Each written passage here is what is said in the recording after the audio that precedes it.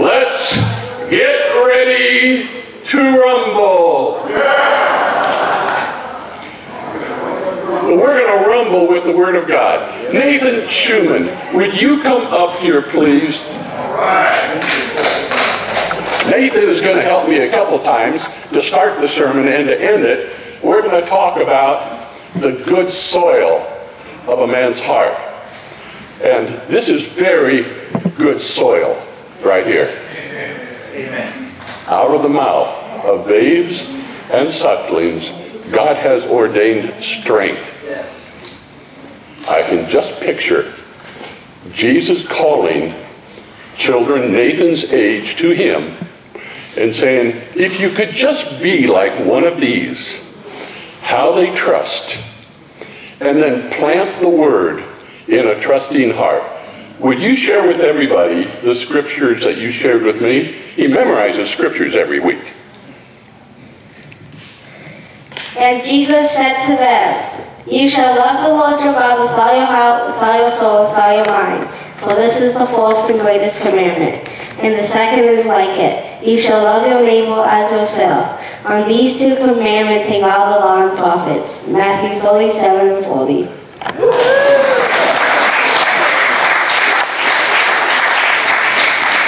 That word is going to grow up 30, 60, and 100-fold. And so you just keep planting. Every time you harvest a crop of God's word, plant some more. Keep planting the word in you. Good going, Nathan. I'm proud of you.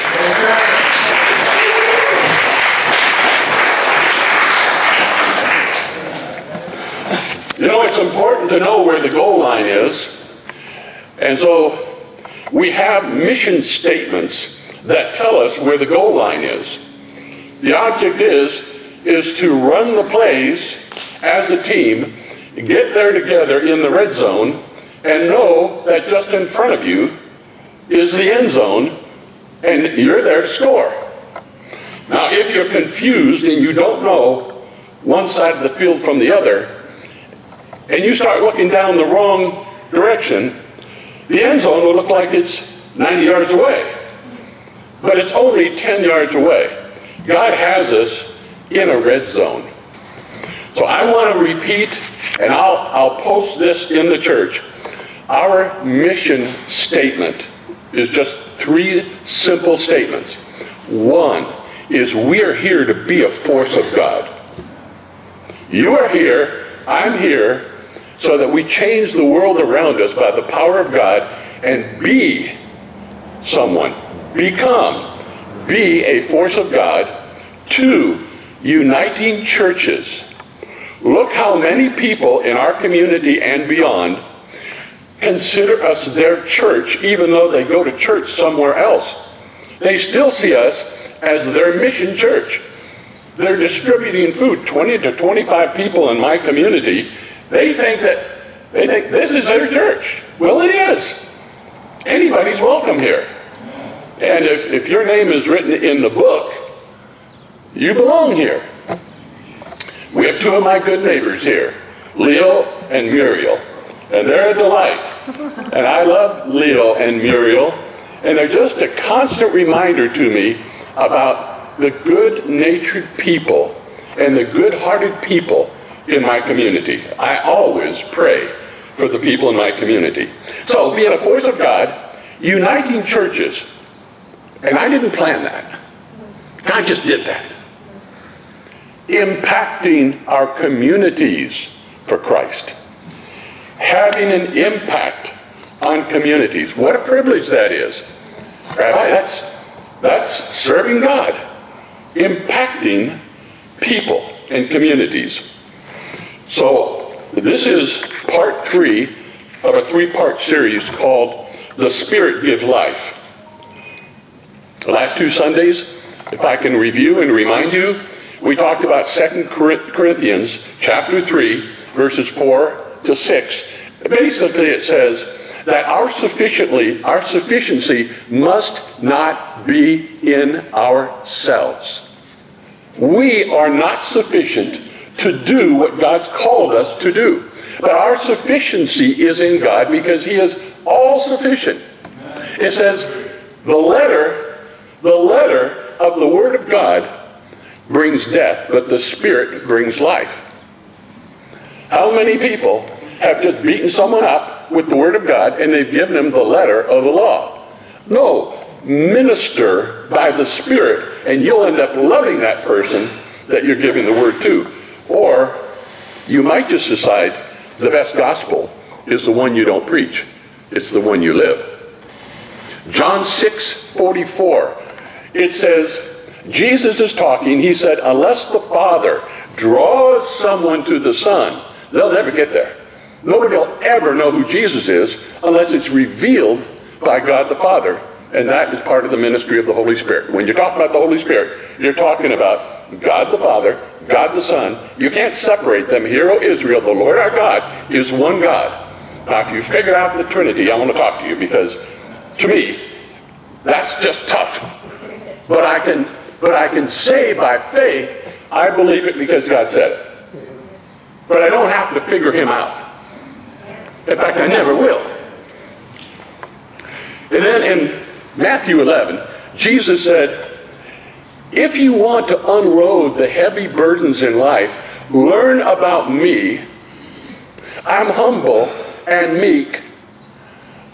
I'll give you rest to your soul. Take my yoke upon you. Learn of me, because my way is easy and my burden is light. If you do it by the Spirit, you'll be energized. If you try to do God's work in the flesh, you will be tired. You won't want to be. So we were talking about the last couple of weeks how to know when a person is a green light person, when a person is really ready for Jesus. We talked about green light people, people who are ready. The fruit is ripe, it's sweet, it's tasty. I got some fruit up here, and most of it, to my knowledge, is ripe and ready for picking. There's some people that are just ready for Jesus. There's some people who are like amber-like people. They're getting ready. They're on their way. They have some of the Word, and all we need to do is just help them water it a little bit. Help their soil. It's not time to pick the fruit yet, but help their soil. And then there are red light people that are just not ready yet. Don't give up on them. Read the people. And here's one way you can read the people. Who is friendly toward you? If I just use that term friendly, is the person you're talking with receptive to a conversation back and forth with you? Is it a person of peace? Jesus tells the 70, go, and when you enter into a house, give the house your shalom. Give the house your peace. And if a man of peace greets you and welcomes you, then your peace will remain on the house. Otherwise, you take your peace back. Sounds pretty harsh. He even says, dust off your feet. If they throw you out, just dust off your feet. So who is open and who is closed? Who's ready? Jesus taught, ask, seek, and knock. If you keep asking, seeking, and knocking, you'll find out who's ready. You'll find out where someone is. In fact, if you ask people their story, let's say you've got a red light person. So you're not going to present the gospel. Maybe if you just ask them their story and then be quiet and listen to their story. Everybody in life has a story. Everybody's life is important. Everybody's story is meaningful. Stories connect us. The rabbi's story and my story connects us. And it has for 6 years plus. I know a lot about his story, and he knows a lot about my story. Stories connect us. You can always find out if someone's open or not to connect and open up their life a little bit for their story. Listen carefully when you ask someone about their story. Try to speak as little as possible and listen as much as possible. And remember, listening is loving. When you care about someone and their story and you listen, people walk away with a very favorable impression of you because you cared enough about them to give them your time and to hear their story.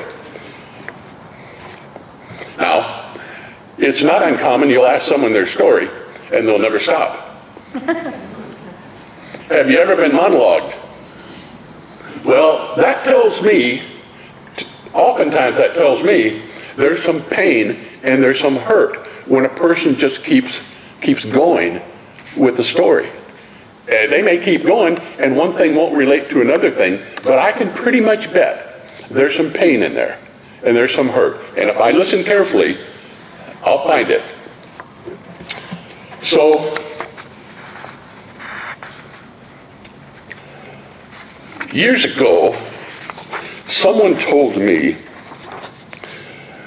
that there's no good reason for someone to open their life to me if I'm not willing to befriend them and become not just friendly, but befriend them and care enough about their story and about them to let them into my world and befriend them.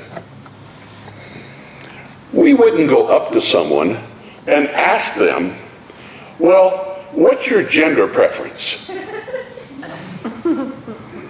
We wouldn't just walk up to a stranger and say, hey, what's your sexual orientation? Or ask them anything personal like that. In fact, even if I get to know them, I'm not going to ask them those questions.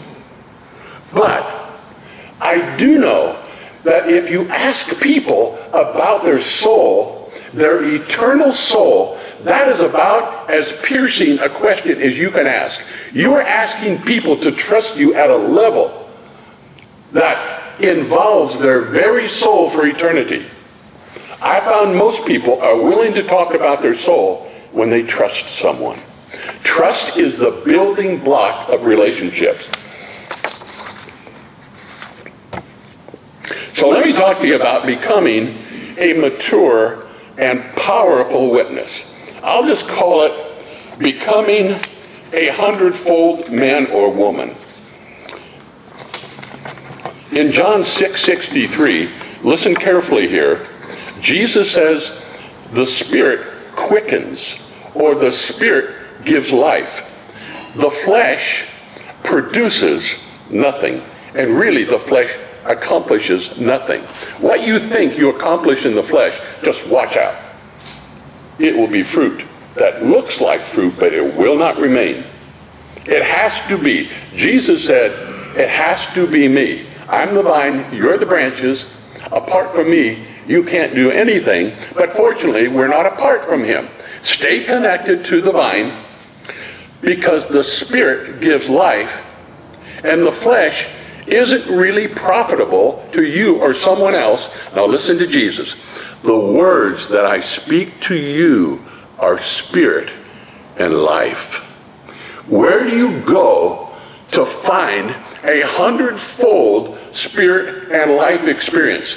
You have to go to God's Word because the Spirit gives life, and every word that proceeds out of the mouth of God is filled with spirit and life. The question is, will we become good soil? And I'll answer that for you. Yes, you are good soil. And anybody's soil can improve. Ask a farmer about soil, and he'll probably monologue you and tell you more than you want to know about soil and about nourishment and what kind of seed goes best in what kind of soil, what gets planted in a certain kinds of soil, and what it takes to nourish a soil. So God has pretty high standards when it talks about his Word and his Word becoming alive in us. So I'd like to refer to Jesus' teaching. It's in Matthew chapter 13. It's also in Mark and in Luke. And this is the parable of the sower. And Jesus says to his disciples, if you are willing and obedient, you will eat the fat of the land. Or another interpretation, if you are willing and obedient, you'll eat the good of the land. God will provide for you when you're good soil and you are willing and obedient, and you will hide the word of God in your heart. Now, Jesus says to his disciples, I'm going to tell you a parable. Later they'll go on and they'll say, how come you only tell parables? He says, because it's for you to know. It's because you've committed yourself to understanding. And others who have not, they won't have the same benefit you have. In other words, it's just a condition of the soil of their heart. And Jesus says, well, if you don't know this particular parable, how will you then know every parable? Because every parable revolves around God's word. Let's take a look here. In verse 3, 13:3. He told them many things in parables. Without a parable, he didn't teach. He says, consider the sower who went out to sow. As he was sowing, some seed fell along the path, the walkway, and the birds came and ate them up quickly. Others fell on rocky soil. There wasn't much soil. Yeah, it sprung up quickly. Since the soil didn't have any depth, when the sun came out, the seed was scorched. And since they had no root in themselves, no depth, the word just withered away. The seed just withered away. Others fell among thorns, and the thorns came up and choked them. And still others fell on good ground. Some produced a crop, 30, 60, and 100-fold, 100 times. Anyone who has ears to hear, let them hear. There are people that just don't invest too much in understanding God, nor do they want to. And so Jesus compares those people to wayside people. The seed just gets thrown on the wayside, and you have all this foot traffic and wagons and animals, and it gets trodden underfoot. And it really is just there, broken seed for the birds to come down and to devour. When Jesus talks in parables, if he talks about a field, he's talking about people. If he's talking about soil, he's talking about the condition of a man and a woman's heart. When he's talking about seed, he's talking about his word. And when the birds are involved, Rabbi, check me out. When the birds are involved, it usually means the devil is there to steal the seed. And birds in the Bible represent evil and darkness. And in this case, it's no problem for the devil to come and to take the word that's spread on the wayside and on the roadside. Now, some fell on rocky ground. Have you ever known people who receive the word gladly? And they have some soil, but you don't have to go down very deep to find out there's a certain hardness there. There's not a real openness. Their heart's really not that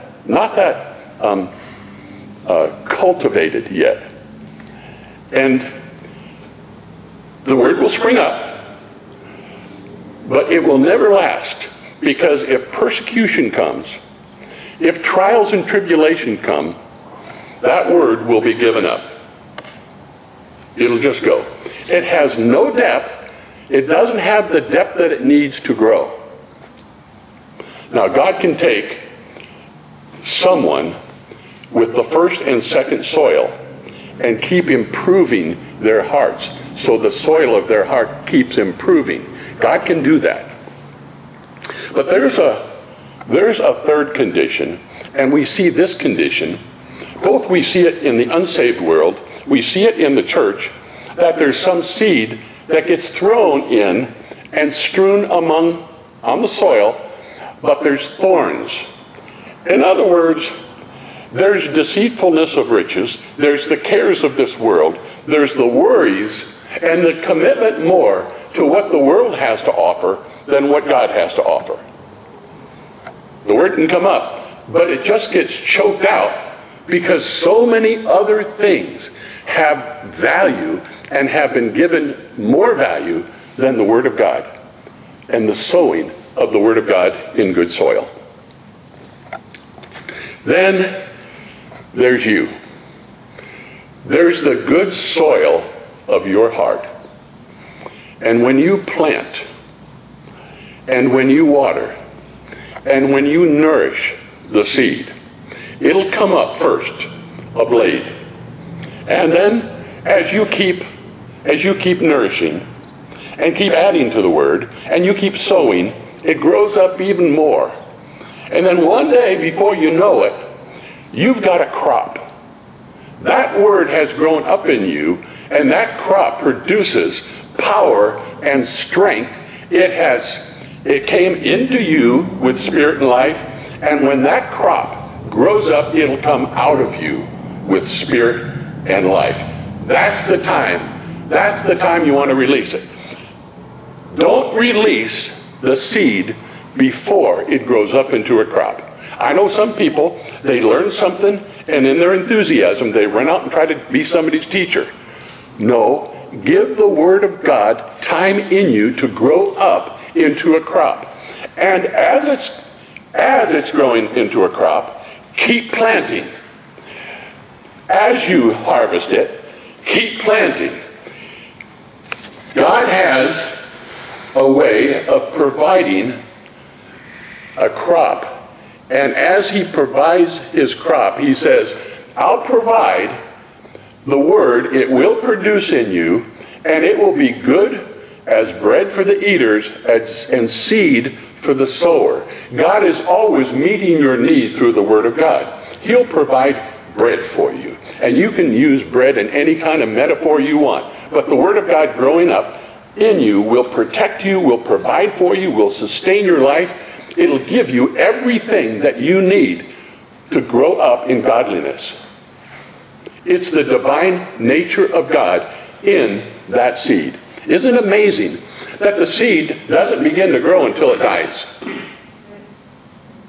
Isn't that amazing? Something has to die for there to be a resurrection.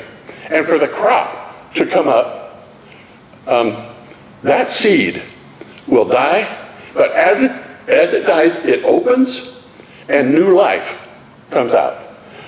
I think God gave us the examples in nature simply so we could understand his spiritual principles, and this is a resurrection principle.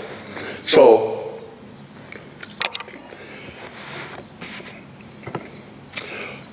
once the crop grows up and you keep planting and you begin to experience multiple crops and you're living a victorious life, one victory after another, and spirit and life begets spirit and life, you get on a roll.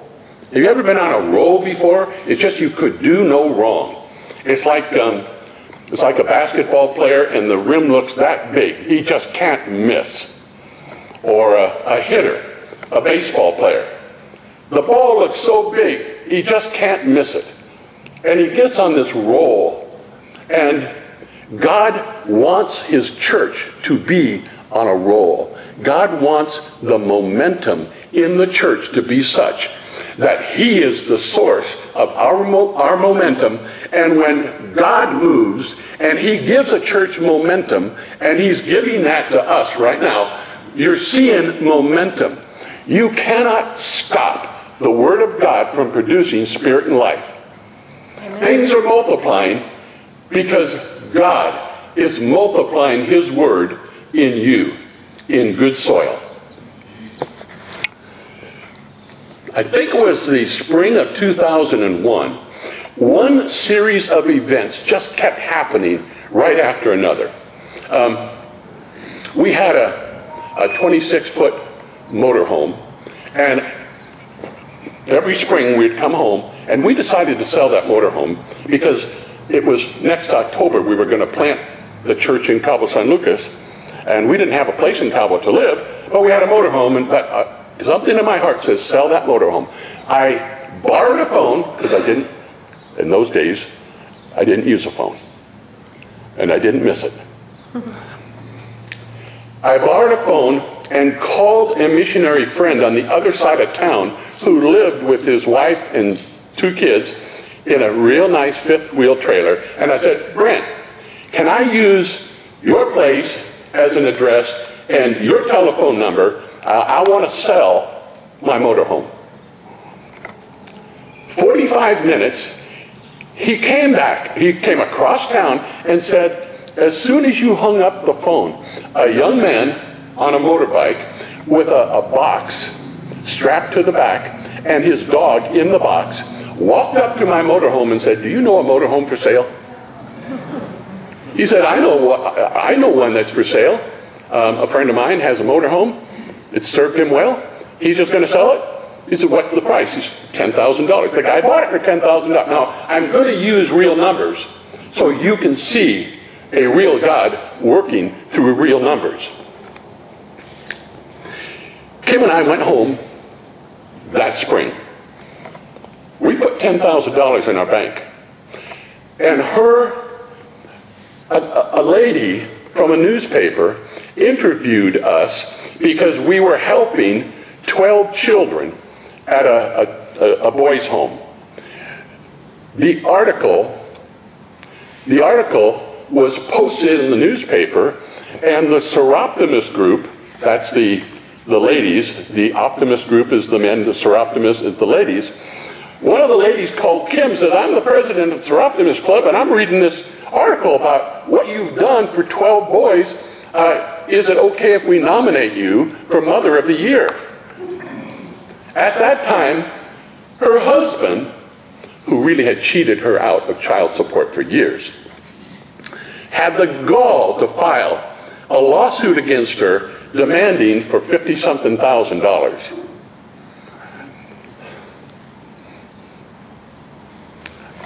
She won the Mother of the Year.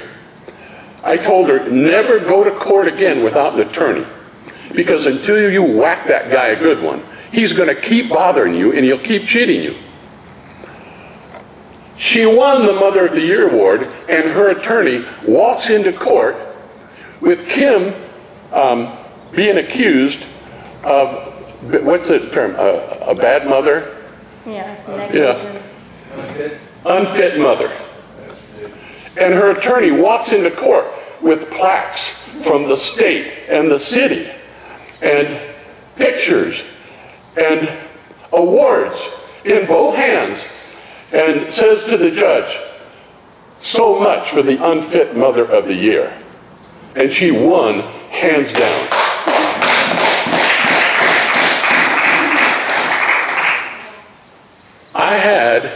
We had a vehicle donation program, and a man named Antonio ran the program.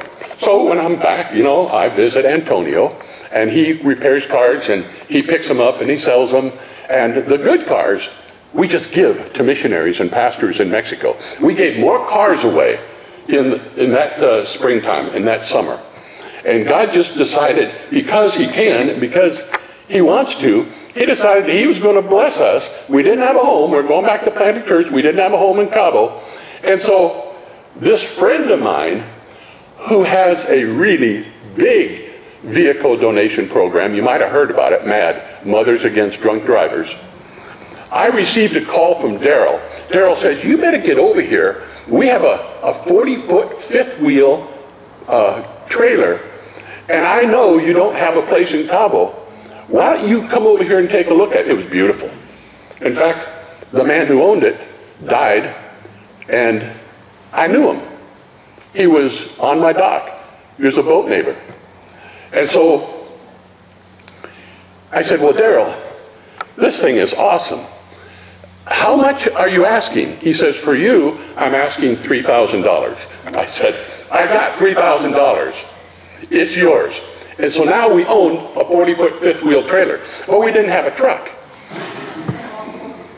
I'm not saying God works everything in perfect order, But he does require that I hang in there and believe with him. The next week, exactly 1 week later, Daryl says, we have 3 oversized trucks that will pull that trailer. One has a 15-ton fifth wheel trailer hitch already on it and is rigged. Come on and take a look. I looked. It was the perfect fit for that trailer. I said, well, Daryl, how much? He says, for you, $3,000. I have $3,000. And so Kim and I kept the truck and the trailer there till late summer, and we were getting ready to go back to Cabo with our new home. I then received a call from an associate professor at Hope International University who had been invited to teach a class in January. So October we were going to plant the church. In January, Richard Rincon was going to go down there, and he said, Mike, I've just been given 14 boxes of literature, a lot of it, most of it in Spanish. And with a Mexican pastor, we've just prayed that God will use these messages and these pamphlets and these booklets to save souls. Do you have any way of getting them down to Mexico? I said, brother, you bring them over. I got just the vehicle. And so we packed 14 boxes of literature that they prayed over. Lord, send people, bring life, bring salvation, use this literature. We went down the Baja and handed out generously literature everywhere. I would preach in prisons. I had literature for everybody. Fast forward, January, we pick up Richard from the airport, and he's bent over, and he is in pain. His back, he did something to his back. We took him to our new castle. We laid him down on the sofa. Kim made him lunch, and it was a Saturday, and I said, at 4 o'clock, Kim and I have to go. We're feeding the women and children at our Centro de Fe, our Mexican pastor's church, our sister church. He says, no, I'm going to go with you. And so Kim and I and Richard walk onto the property, and there's a boy there. I think he's about 10 years old. Do you remember his name? Joaquin. Joaquin. He was so downcast, he wouldn't even look up. His mother sent him to the church to sell chicharrones, and until he got all of his chicharrones sold, he couldn't join the other kids and play. And this was a big party they were having. They were having a big party for all the children, and it was the first meeting of the new year. I sent the youth pastors over to speak with him and to buy his chicharrones. And here's the story, he said. He said he and his sister and his mother had to flee the community because his father killed a man in a knife fight in town. And his father has been sentenced to the La Paz prison where he is now. And he said, my mother and my sister and I are living with our aunt and uncle who own a store just down the street around the corner. We said, would you take us there? We got the Mexican pastor, Luis Lopez, and we all went down the street and around the corner, and I thought I was going to see a very scared woman. She wasn't scared at all. She was just as confident and bright. And I said, well, is it true what your son told me, that your husband's in prison and that you've had to flee for your life? How come you're not afraid? She said, because at the church where we were, a man, a Canadian evangelist, showed the Jesus film one Friday night, and I gave my heart to Jesus, and all my fears went away. She opened up a baggie. She said, here. She opened up a baggie and gave me a photograph of her husband. She took out of the baggie a piece of paper from a piece of literature in Spanish and gave it to Richard. And she began to tell the story about how a gringo pastor on December 22nd was escorted into the La Paz prison with other pastors, Mexican pastors, and 70 men came forward to receive the Lord, and her husband was one of them. And the gringo pastor had all this literature, and he handed out literature to her husband, who ripped one page out and sent it to her with his photograph. And then it dawns on me and Richard at the same time, I was the crazy gringo pastor in the La Paz prison on December 22nd. What are the odds? And then it dawns on me, and I thought I could recognize him. And then Richard realizes this is from one of the pieces of literature that he sent with us down the Baja, and it ended up in this lady's husband's hands in La Paz prison. The aunt and the uncle are hearing all this, and Luis Lopez, the Mexican pastor, has said, do you see what's going on here? Do you see what God has done to save this woman and her children and her husband? All that God did to make that happen, to save one family. And then the aunt and the uncle gave their heart to Jesus. But the role wasn't finished. As an English church, for 3 years, we gave 58% of our income over to startup pastors and their churches. And we helped plant and helped 7 Mexican churches mature and become self-sufficient. And God was doing all of this. That year, we had over 100 people baptized, and the roll just kept going. I asked the Lord that year, do you still want me to do weddings? I said, just show me what you want me to do. And then I interviewed this Korean young couple from Vancouver, Canada. He was a real estate developer. She was a successful actress and was on a sitcom, a General Hospital kind. And their friends were successful people. And as we talked to them, it became apparent that they have never received Jesus. And I said, why don't you give your marriage to Jesus and give your life to him as well, and ask other people, ask your friends if they would like to pray with you at the end of the wedding service. Kim was sitting out among 75 friends, and James Edward Olmos, the actor, remember Stand and Deliver, and he was there with his wife. Both of them were believers. And all around Kim, people were praying with this Korean couple to receive the Lord. Their parents, the parents of the bride and the groom, came up to see me and said, we have been praying for our children to receive Jesus for years. They had this full-on Korean regalia. Kim and I excused ourselves at one point, went over, it was at the Hilton, we went to the elevators to take the elevators up to the main floor of the parking lot, and James Olmos was there with his wife. So he gets in the elevator at the same time we get in the elevator, and he just stares at me. And I says, what? He says, I've never seen a wedding like that before. 3 times that year, we had that same experience happen. When you get on a spiritual roll, and it's all about spirit and life, you cannot stop it. It's a runaway freight train. And God will see to it that it will never have to stop. Nathan, would you come up here, please? Now, as Nathan's coming up here, how many people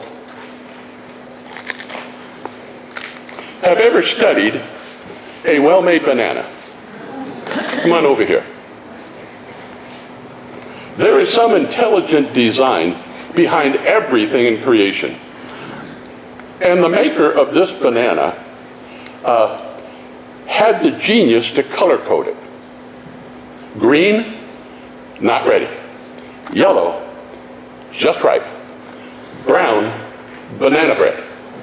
Black, toss it. So the maker of the banana, not Dole, made the banana with 5 ridges, 1, 2, 3, 4, 5, and he made the human hand with 1, 2, 3, 4, 5 ridges. So the maker of the banana made the hand suitable to receive the banana. And God just, the maker of the banana, God even made it to have a skin that falls over and drapes over the human hand just perfectly. And he even tilted the banana toward the human mouth.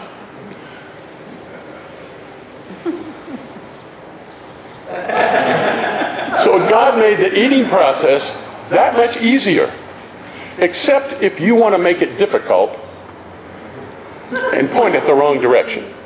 But God, in his genius, has put seeds everywhere in nature as a testimony to what his seed will do. Nathan, would you cut that apple and show everybody what's in the middle of the apple?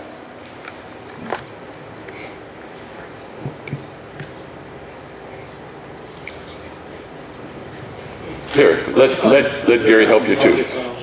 That thumb is concerning me. There we go. Okay. Now, Nathan, would you show everybody what is in that apple? You expected that, didn't you? You expected there to be seeds. Now, if you plant that seed, you won't get one more apple. The design of God is that you plant the seed and you get a whole tree full of apples at the appropriate season for years and years, that God has put the seed in nature so it multiplies, and it is a visible lesson to us that the Word of God is infinitely more capable of reproducing. Can you imagine what people would do if everybody on the planet started to plant their seeds? We'd have a planet full of apple seeds, apple trees. Yeah. Well, now, Gary, would you help with the... Yeah, I'm going to use this little small one here. Yeah. Because it has a really large seed in there. So try that. Now, this is just a different kind of seed. This avocado seed, Angie gave Kim an avocado seed. She put it in water, put it out in the front porch, and it began to grow a tree. That's pretty cool. Show everybody that's a different kind of seed. But plant it, and it will grow. Gary, don't go away. Okay. Let's try the grapefruit. Now this one. Can you saw it? Saw it. Just stay away. Watch your thumb. Put your thumb up here. I'll just saw it. Get the thumb out of the way. Okay? Now it's no mystery. You're going to find seeds in a grapefruit. Try the cantaloupe. Can you see the seeds in there? Yeah. Yeah. You have to look for them, but they're there. And a cantaloupe is designed to have seeds in it so that the seeds will multiply and produce an infinite number of more cantaloupes. Put your other hand up here. Here. Larry, since I got Gary up here, I'll just use him. Whoa. Okay. Try planting those and see what you get. God's pretty smart, isn't he? And he's pretty generous. That's what kind of creator he is. Now, Nathan, if you will take my machete. Could I just have my machete for a minute here? I actually wanted a chainsaw because where we lived in Cabo, we had, settle down, Dennis. We lived in a tropical little forest. And so every year you had to trim. And everybody else got a chainsaw but me. Kim wouldn't let me have a chainsaw. She will not let me have power tools. And she knows me. And if you know me, you don't ever want to be around me if I have a power tool. In fact, I won't have a power tool. But she did let me buy a machete. Oh, man. Oh. Now, if you'll take this, and I want you to would you just let him hold it, and Gary, you grip it with him, and then I'm going to want you to raise it up high. Here, just practice for a moment. Raise it high, and when you come down, I'm going to ask you to chop through the watermelon. Now, at this moment, if you're in the front seat, you may be asking yourself, should I be moving somewhere else? And the answer is possibly. But now,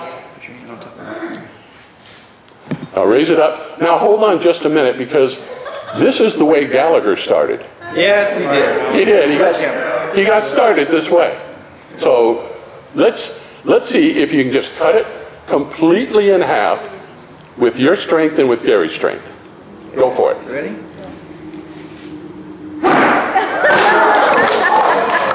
That's okay. Now, what do you expect to find in a natural watermelon? You should have so much black seeds in there, but I got a seedless watermelon because I want to warn you that there is the real Word of God that gets planted into your heart. And there are many other philosophies in this world and opinions of men and people who would like to sell you on a woke philosophy or some other philosophy of men. Don't be faked out. Get the real watermelon with the real seeds when you have a chance to.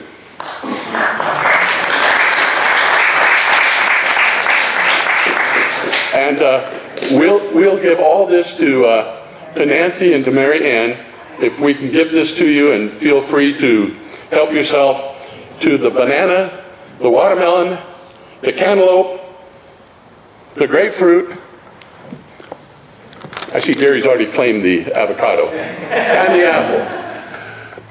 I just want to encourage you to go through your day this week and ask yourself, what is the abundance and the capability of God when He plants, when He gives you His Word that is infinite, and you plant the holy Word of God in your good soil? What's capable of being produced by God's Word? More than any created fruit or crop ever. I want you to just be that confident that God's here to put you on mission and to give your mission momentum. And with His momentum, that momentum cannot be stopped by man. It'll just keep rolling. So, Father, we want to thank you, Lord, for the examples you give us all throughout nature, that we can rely on you. And as we sing this closing song, we think of you and your abundance and how good you are to bless us overly, overly, over the top in all things, in all ways, in all days, in all years of our life. And we thank you. Rabbi?